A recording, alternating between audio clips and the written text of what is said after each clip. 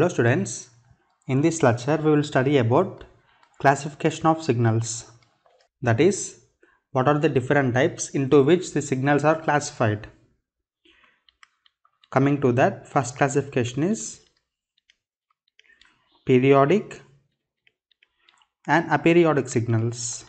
Second classification is even and odd signals. Third classification is deterministic and random signals. Fourth classification is causal and non-causal signals. And the last classification is energy and power signals. So let us study one by one. First is periodic and aperiodic signals.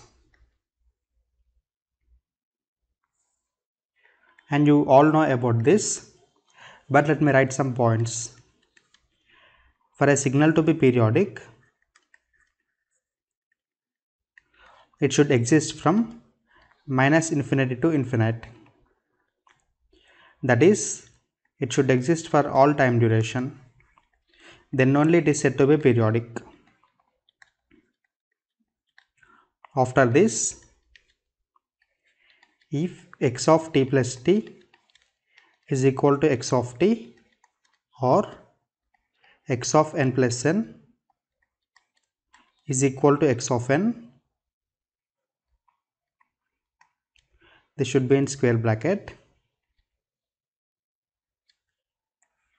Then t and n is called as fundamental time period. Is called as fundamental time period.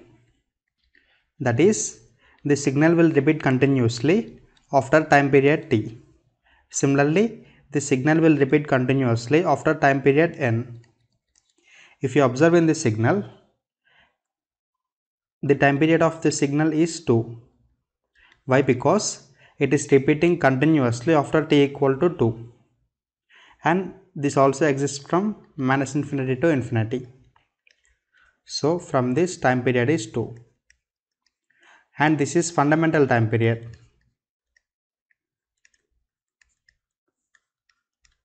Why? Because if a signal is periodic with t equal to 2, then I can tell that this is also periodic with t equal to 4.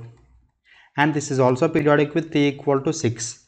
That's why I am giving the name here. This is fundamental time period. Next, find the time period of following signal. If you observe here, the mistake many people will do is they will directly write time period as 2 pi. But this is a aperiodic signal. Why? Because the signal only exists for positive time. But the first property of periodic signals is it should exist for all time duration. So this is an aperiodic signal. Next, find the time period of following signals. If there is a signal sin omega t, then time period of the signal will be 2 pi by omega. Is this okay? So time period of the signal will be 2 pi by 1, that is 2 pi. Similarly, time period of this signal will be 2 pi by pi, that is 2. Next, here a DC signal is added to the sine signal. I will write a note point here.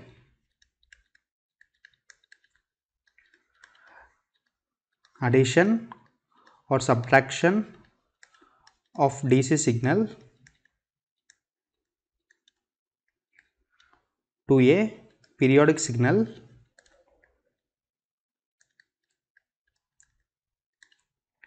will not affect its periodicity. Will not affect its periodicity. That is, time period for pi t and period for 4 plus sin pi t will be same. So what will be that? I am writing this here. Fundamental time period equal to 2 pi by pi, that is 2 for both the signals. Next, find the period of following signals. If you observe here, signal is e power minus 5t.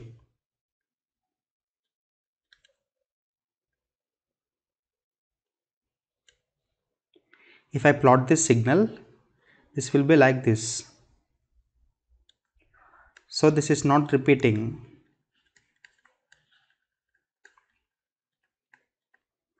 That's why the signal is not periodic, or I can tell that it is aperiodic signal.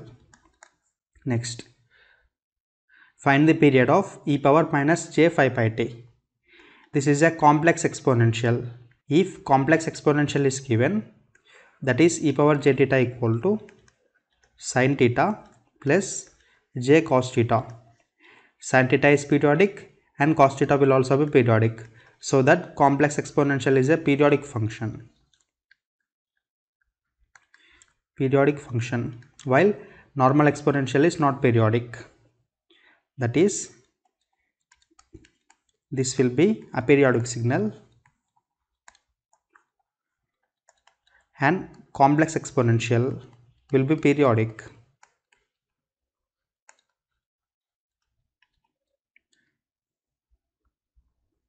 So if an exponential function e power j omega t is given, time period will be 2 pi by omega.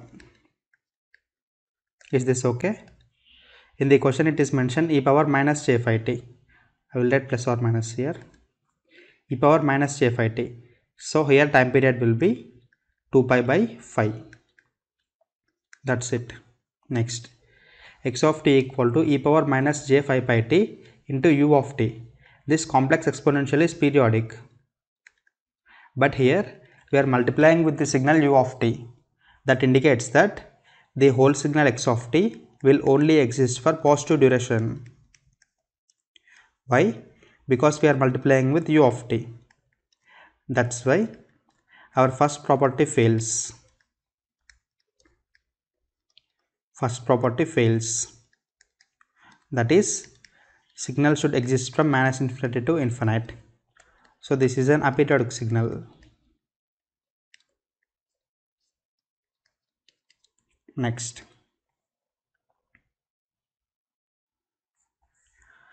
now how to find time period of a discrete signal. Here what will happen is, time period will be 2 pi by omega, same as this. So this will be 2 pi by 5 pi by 3, 6 by 5. Here you need to observe a thing, that is, I will write this here.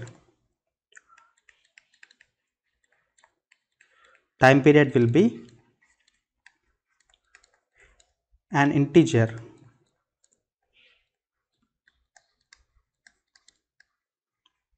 It cannot be a fraction. Why? Because discrete signals only exist for n equal to 0, 1, 2, 3. In this manner, time period also will be an integer. So the process is, up to here, the process remains same for continuous and discrete signals. From here, what we should do is, we should reduce into least possible fraction. Least possible fraction. That is, if answer is 15 by 10, I should reduce this to 3 by 2. And after reducing, my numerator will be time period. Time period will be numerator itself.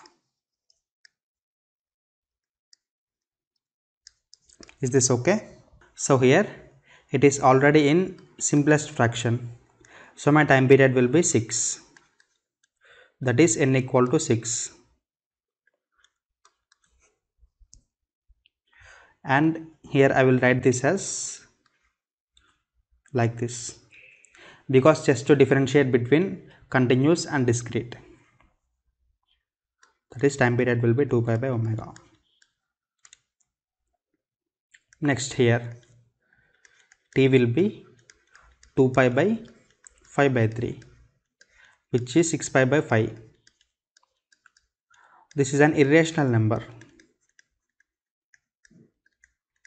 So for discrete signals, this kind of time period cannot exist. That's why this is an aperiodic signal.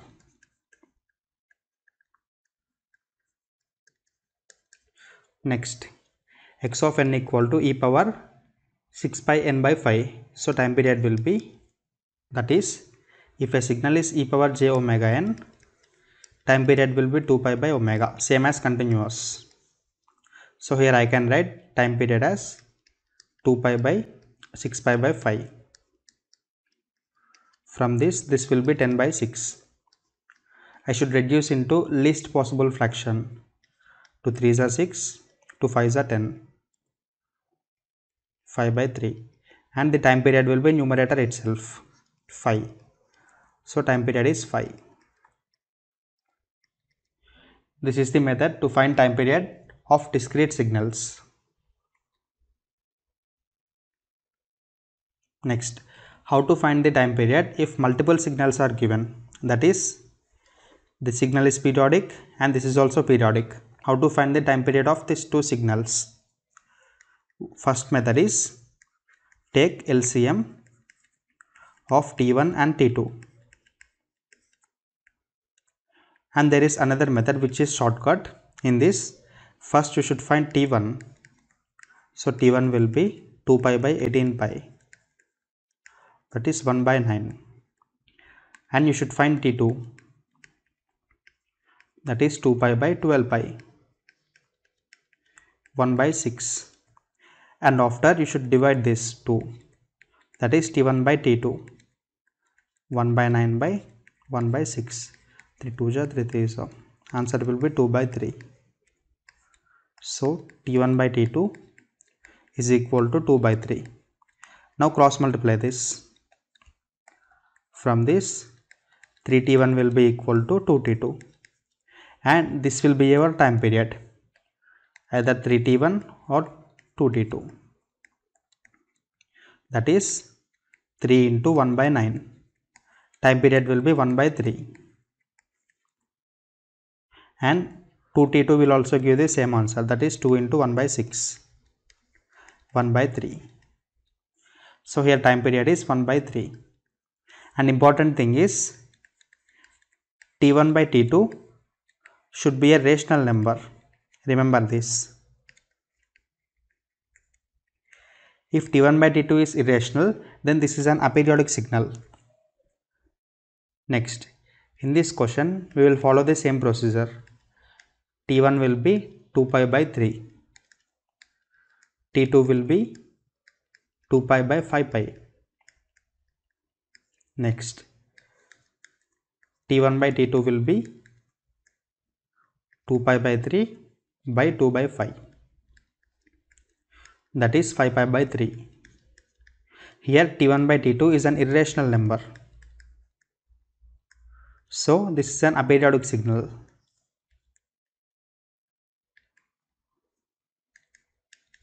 If you observe in this signal, cos 3t is periodic with time period 2 pi by 3. Sin 5t is periodic with time period 2 by 5. But combination of these two signals is an aperiodic signal. So do remember this. Next, if three functions are given at a time, how to find the time period? So first method is take LCM of three time periods, that is T1, T2, T3. And second method is find T1. It will be 2 pi by 4. This will be 8. Find T2. This will be 2 pi by 8. So answer will be 16. After this find T3. 2 pi by 2, that is 4. After finding T1, T2 and T3, what you will do is do T1 by T2 and divide T1 by T3. The same time period you should divide with other two different time periods. If I divide T1 by T2, 8 by 16, answer will be 1 by 2. If I divide T1 by T3, 8 by 4, answer will be 2 by 1. And next step is cross multiply these two signals as earlier. So from here 2T1 will be T2 and from here T1 will be 2T3. Now write these two separately, 2T1 and T1. My time period will be LCM of these two, that is 2 into T1. If our answer is AT1 and BT1, my time period will be LCM of A and B into T1. So LCM of 1 and 2 will be 2. The time period is 2T1. 2 into T1 will be 8. So the time period will be 16. Or you can directly take LCM of 3 signals, that is LCM of 8, 16 and 4, that is 16. But if the time periods are in fractions, this second method will become handy. If the time periods are integers, then first method will become handy. So do practice these two methods. Let us understand what are bounded and unbounded signals. For a signal to be bounded or unbounded, we should check the amplitude. If maximum amplitude is finite, then this is called as bounded signal. If maximum amplitude is infinite, then this is called as unbounded signal. Infinite, then this is called as unbounded signal. This is bounded signal. If you observe these two signals, in first signal, maximum amplitude is going towards infinity. So this is an unbounded signal. In the second signal, maximum amplitude is finite. This is the maximum amplitude. So this is bounded signal. Very simple. Which of the following signals are bounded? X of t equal to sin t. For a signal sin t, maximum amplitude will be 1. The signal cannot go beyond 1 or minus 1. That's why this is a bounded signal. But for tan t, the signal goes to infinite. That's why this is an unbounded signal. Next, which of the following signals are bounded? These are the graphs of e power 2t and these are the graphs of e power minus 2t. So in the first case, if I multiply the signal with u of minus t, my result will be like this, right? So my maximum amplitude is finite. This is a bounded signal. Next, in the second case, if I multiply with u of t, my signal will be like this. So here my maximum amplitude is going towards infinity. So this is an unbounded signal. In third problem, if I multiply this with u of minus t, the answer will be like this. So here also my maximum amplitude is going towards infinity. So this is also unbounded signal. In fourth problem, if I multiply with u of t, the answer will be like this. Here my maximum amplitude is finite. So this is a bounded signal. This is a way to determine which are bounded and which are unbounded signals. Next classification is causal and non-causal. A signal is said to be causal if it exists for t greater than 0. The signal x of t exists for t greater than 0. That's why this is a causal signal. And if a signal exists for t less than 0, this is called as anti-causal. That is, this signal x of t only exists for t less than 0. That's why this is called as anti-causal signal.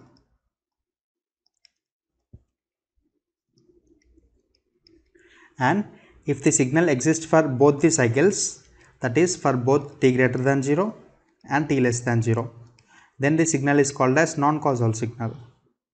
Here the signal x of t exists for both t greater than 0 and for t less than 0.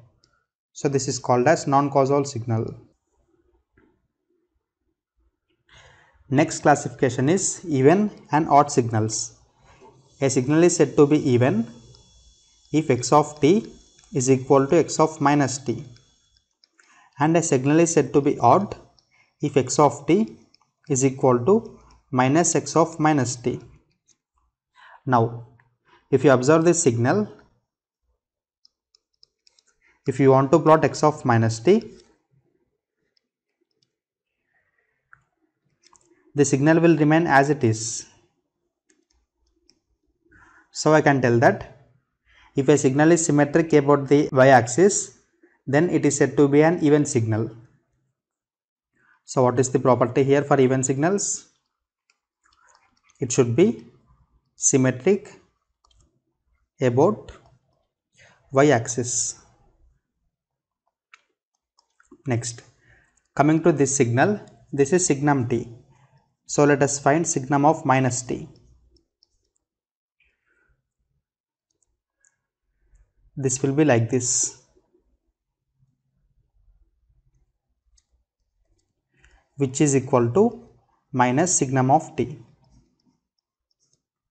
Signum of minus t will be minus signum of t. This is an odd function. If you observe in the graph, this function is symmetric about y equal to x. So for a function to be odd, it should be symmetric about y equal to x. Is this okay? Many of you are familiar with all these properties, but just take it as a revision. Next, a signal can be either even, odd, or it can be neither even nor odd. A signal which are not both can be expressed as sum of even signal and odd signal. Is this okay? From this, x even will be x of t plus x of minus t by 2, and odd part will be x of t minus x of minus t by 2. So in the question, what he will mention is, he will give a signal x of t and he will ask us to find the even and odd parts of signal. So we know that x of t can be expressed as x even of t plus odd part of t, and by using these two formulae you can find these two parts. Find even and odd parts of u of t. So here signal x of t is given as u of t. First I need to find the even part, x even of t. What is the formula? X of t plus x of minus t by 2, that is u of t plus u of minus t by 2. U of t plus u of minus t is nothing but 1 by 2. So x even of t will be 1 by 2. Next, I need to find the odd part, that is x of t minus x of minus t by 2, which is equal to u of t minus u of minus t by 2. U of t minus u of minus t is nothing but signum function. So this is signum t by 2. So odd part will be signum t by 2. Now we know that a function can be expressed in terms of even part and odd part. So from these two results, I can write u of t as 1 by 2 plus signum t by 2. Is this okay? Now, what we are talking is even and odd parts. These are for real signals.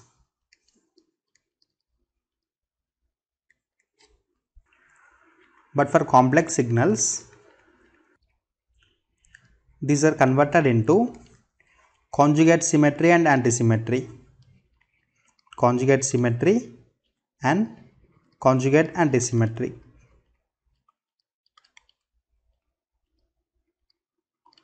Let us look into this.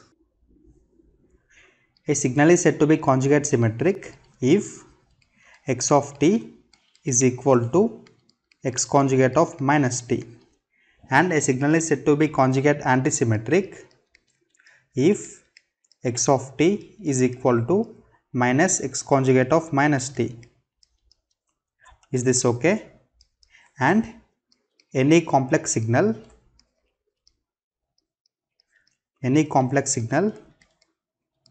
can be expressed as sum of conjugate symmetric and antisymmetric part. That is, x of t can be expressed as conjugate symmetric part plus conjugate antisymmetric part, where conjugate symmetric part is given by the formula x of t plus x conjugate of minus t by 2, and we can get conjugate antisymmetric part by the formula x of t minus x conjugate of minus t by 2. Is this okay? Everything is similar to even and odd signals, but the only difference is conjugate. Because this is a complex function, that's why we are using conjugate.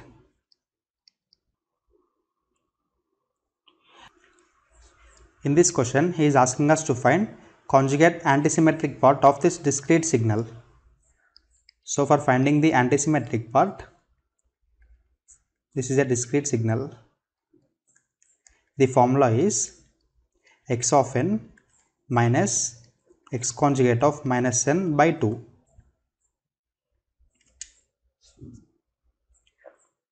So first let us find x conjugate of minus n. For that, I am finding x of minus n first. Here this arrow indicates n equal to 0. So this will become minus 1. This will be 1. Now x of minus n will be j5, 0, sorry this is 2, and 1 plus j2. These samples will be interchanged. After this, I need to find x conjugate of minus n. That is, wherever there is j term, change the sign in front of it. So this will become minus j5, this will be 2, this will be 1 minus j2. Arrow mark is here. After this, I should subtract these two signals, that is x of n minus x conjugate of minus n. 1 plus j2, 2, j5. If I subtract x conjugate of minus n from x of n, the result will be 1 plus j2 minus of minus j5. Here this will be 2 minus 2. Here this will be j5 minus 1 minus j2. So this is 1 plus j7. This will be 0. And here this will be minus 1 plus j7. And at the end, we should divide this signal by 2. So my conjugate antisymmetric part will be 1 plus j7 by 2, 0, and minus 1 plus j7 by 2. This is the answer. Now find conjugate symmetric part by using this formula. Take this as a homework. After this, deterministic and random signal. A signal is said to be deterministic if we can determine the future values of signal. That is, if there is a signal x of t equal to sin t, for all t, I can determine what is the value of the signal. So this kind of signals are called as deterministic signals. Next, random signals are those whose values cannot be determined. For example, there is a speech signal. I am talking with you. You cannot determine what I will be speaking next. These kind of signals are called as random signals.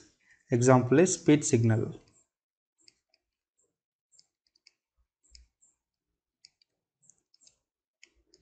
This is for now, and there is one classification remaining, that is energy and power signals. In the next lecture we will look into this.